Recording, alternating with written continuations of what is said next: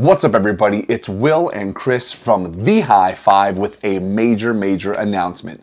Knuckles Up 2. We're kicking off the new year right, January 6th, 2024. We are super excited about it. We just want to take a moment to say thank you, give you guys our thoughts about what happened at the event, but especially just say a big thank you. Yeah, and again, like, really our whole brand, right, is we're for the people, by the people. So we've been seeing all the comments, everything that you guys have been putting across social media and even in person. It was really great to see all the people that we compete with and the guys that, you know, we go to your tournaments, and now finally you're coming to something that we host on a grand scale, and everyone seemed to really enjoy it. Again, we really do appreciate that at times when things are going bad, you guys were there to still say, hey, you know, it's their first one and they'll make the improvements. And you're 100% right. We've already started in the background working on taking all those notes in and getting all that information and processing it so that going forward, we can make it better and better each time. Don't worry. The hum will be gone. I promise. No. Also, let me take a moment just to thank Sandel Sound, the DoubleTree Hotel, all of our sponsors, WOLFpak Bags, Italia, NEWAGE mouth guards, the Powerlifting Chiropractor with his BPC 157. Am I missing anybody? No, I think that might be it. I think that might be it. If I'm missing someone, I'm so sorry. But yeah, guys, we are working on everything, and I know I'm going to say this a million times, but thank you. Thank you for sticking with us. You know, it was a tough road. For anybody who's been following along, you know all the hoops that we had to jump through, all the boxes we had to jump over. But we're here, as I said a million times, and we're here to stay. You know, honestly, I think it'd be cool. I want to just run through the matches a little bit. You know, we can leave mine, you know, onto the side. You know, obviously, you know, it speaks for itself. Okay. It was but it was a great match, Leroy. Thank you for taking it. But right after that, Paul Cruz, BJ Fakakis. Yep, the human curse word. Yeah, it was insane. Coined his new name.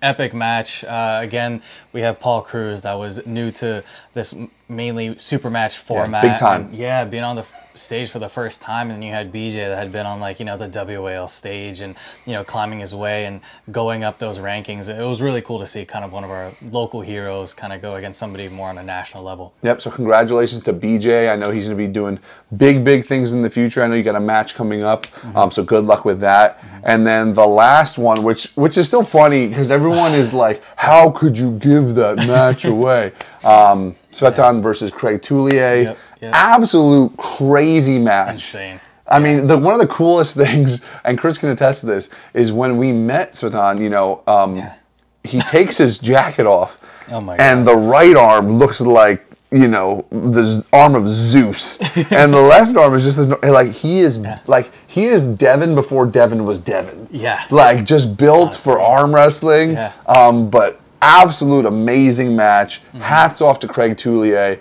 You know, they call him Master for a reason. Yeah. And it was an awesome match. That's all I can say about that one. It was phenomenal. Again, like, being one of the people that helped kind of put this all together, you kind of try to not have any of your favorites. You know, you see Craig walk in and he's like chiseled out of stone, and, you know, it's like, how the hell is a guy like Seth Vaughn gonna beat him? And then you realize that, you know, from the technicality that he has and, you know, the years he has in the sport, beating, you know, legends that we all see are gonna compete in the next few days, it is kind of ridiculous. And yeah, I mean, I had that same experience. I remember we were going, I think, lunch, and he takes his left arm first, and I'm like, you know, maybe I got a shot, you know, if I get on the side table, it looks kind of human. He takes his right arm out, and I'm like, what in the world? It looked like you threw a 198 arm on that, and it was insane. Yeah, it was crazy. Yeah, but really couldn't speak more to how awesome it was to meet them and how professional they were. It's super cool for us because, guys, as I had mentioned so many times in the lead up for this, like, so Chris is my coach. I've been arm wrestling now for just about 2 years, right? I arm wrestled back when I was in high school, like, just for fun against, you know, the classes and all that type of stuff, and I never took it seriously. It just goes to show you, like, when you're around good people, you can develop quickly, not just as an athlete, but as a fan of the sport. You learn all this stuff, and then, you know, you get to just be a part of it, which is super special to me. I know it's, you know, you've been in it for what, 7-8 years now? Yeah, about, yeah. You know, and so it's super cool. I think that's probably the most attractive thing about arm wrestling when you get into the community is, like, everyone's there to help you. So thank you guys. Like I said, I'll say it a million times. You know, trusting in us, buying those pay-per-views. You know, we had a few thousand pay-per-views, which was absolutely awesome. And it really goes to show that when you get the community behind you, it can be amazing. And like, I'm still shocked every time I open up YouTube and there's another 5,000 views. And it's like, it's totally crazy, you know? Yep. But so I started off with the YouTube, the pay-per-view. Yes. Match number 1. Again, wild match. We have another local hero with Jason Merlot against Nicholas Nonestata. The fine one. Against a legend in arm wars, right? And a guy that's been, you know, crushing it on an international level for many years now. Yeah. That was, again, a shocker, not because, you know, obviously a good friend of mine had won, but just because, like, how dominant the performance was. You know, we hadn't seen He was a stone cold killer. Yes, like, again, a guy that we know is also very, very strong. And, you know, talking to them afterwards, right, like, there's a bright future for Merlot. And, again, Nonestad was amazing afterwards, talking to him, and we'd love to have both of them back. Yeah, absolutely crazy. And then next up, we had the left-hand match, right? With Ryan Espy and Pablo. First of all, Pablo. Ugh. Tank of a man. Literally. Guy is huge. But then the only person that could make him look small is Ryan Ryan Espy. Yeah. Shout out to both of those guys. Total class acts. Yeah. I mean, class acts to everyone around off the whole board, but two guys that really went to battle for us, just explaining with all the issues we had to really, you know, rattle the troops and tell these athletes that this is something that you should do. And we hope that we made it special for them. And from what we've heard, we have. But what a match, you know. I think it was tough. If we're going to break things down, Chris, you know, I think Ryan is just used to that little bit of an extra padding because his last big super matches were in WAL. So I know that's not something we're going to implement, but I think if he just starts practicing, just maintaining in that pad, it'll make a big difference. Because you could tell the horsepower is there, but like, where's the horsepower against the guy who makes the horses?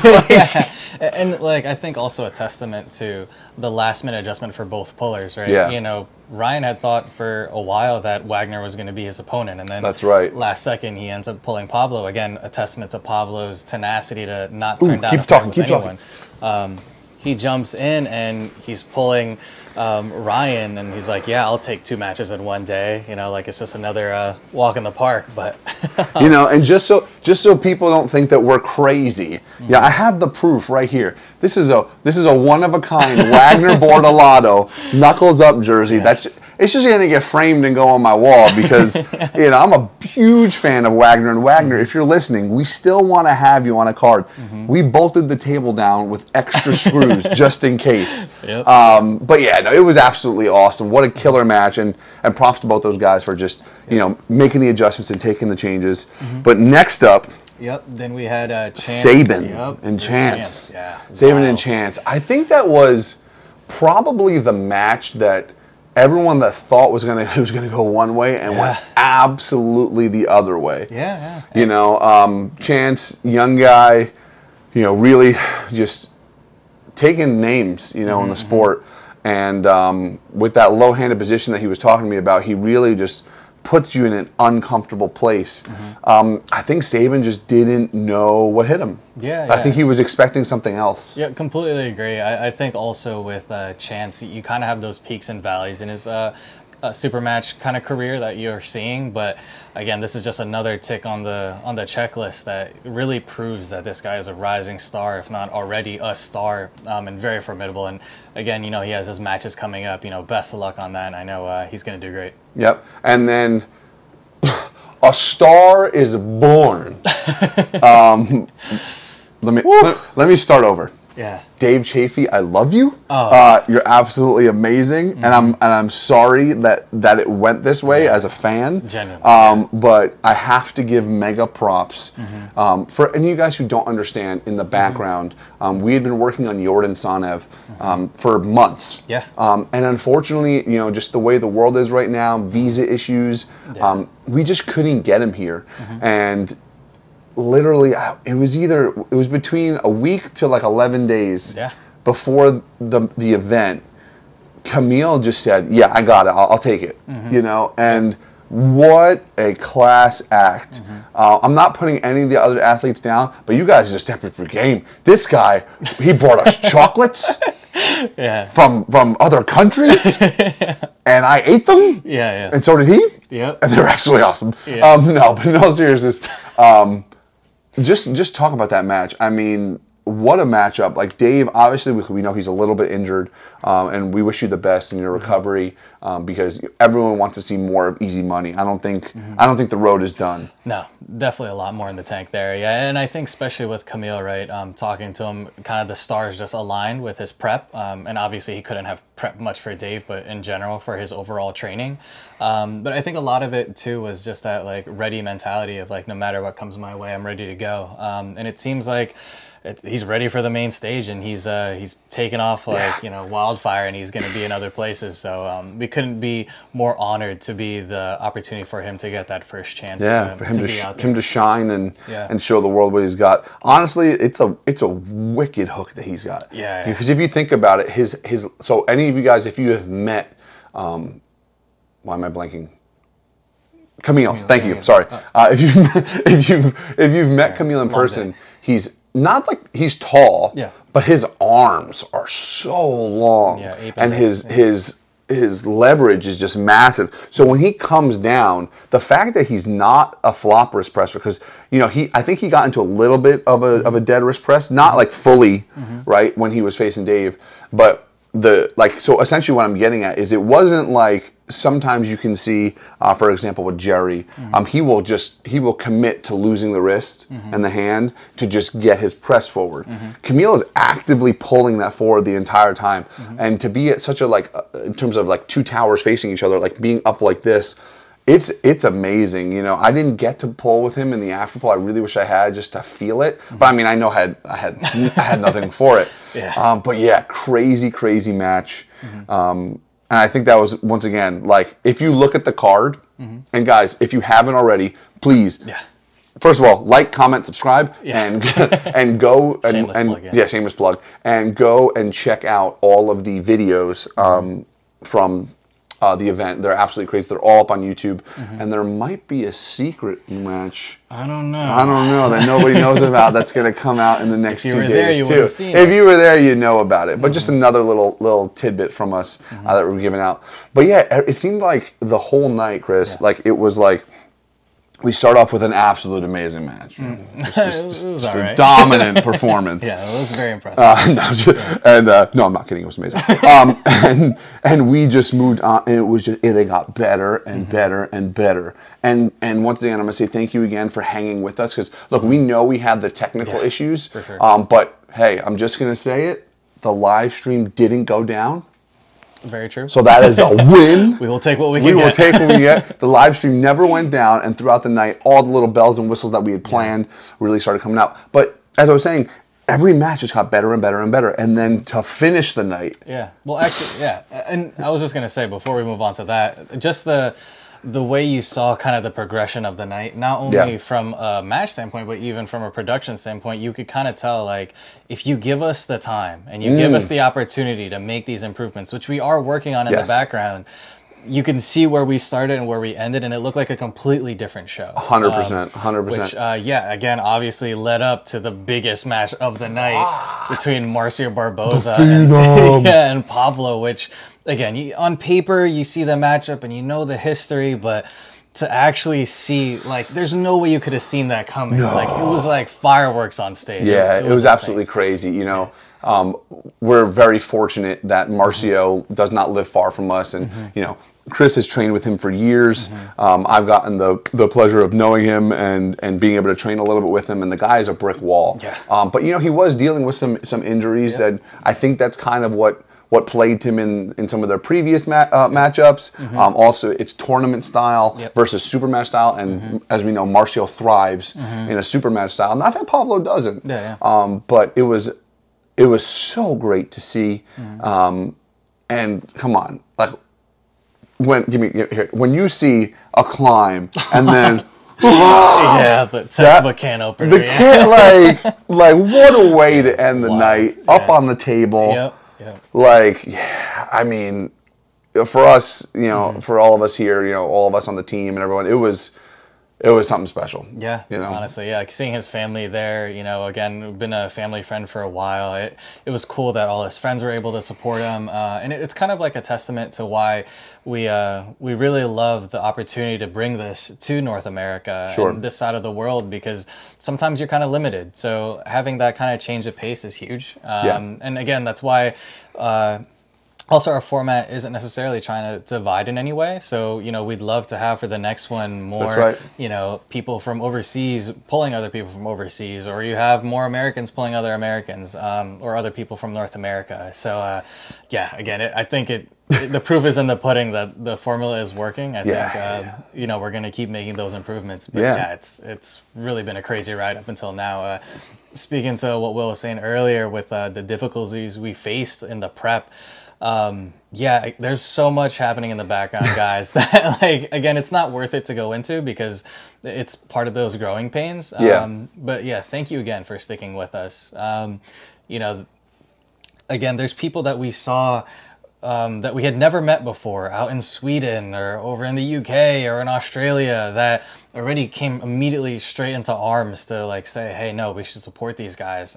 You know, they had no reason to do that. And they had no idea, and they never knew who we were. Yeah, it's pretty amazing. It really is awesome. It speaks to the community, essentially. You know, like I said before, it's one of the few places where you can, you know, you find a team, you start pulling, and all of a sudden you got, you know, 20 friends. But then, like, you're friends with a million people, you know, because they've all learned what it's like to arm wrestle. And, you know, I've said this on some podcasts I've done before, but I think the world would just be a better place if someone, you know, really redlines, you know, and learns what it's like to give your 100% all. It puts things into a different perspective.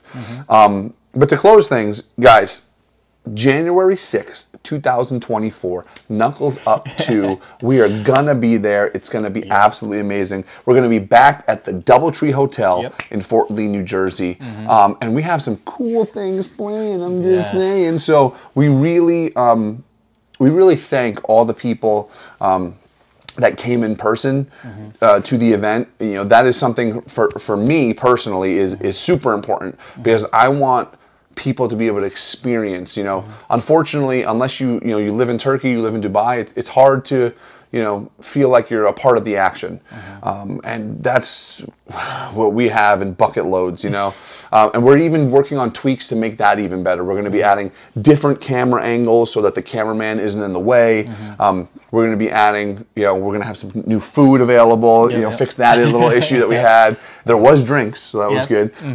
Very important. Very important. But just everything. We're going to try to improve the experience for the general admission, for the VIPs, and all that type of stuff, because, you know, it's really important. I know it's important to both of us, but for me especially, you know, I love being able to go to an event and really feel like I'm part of it.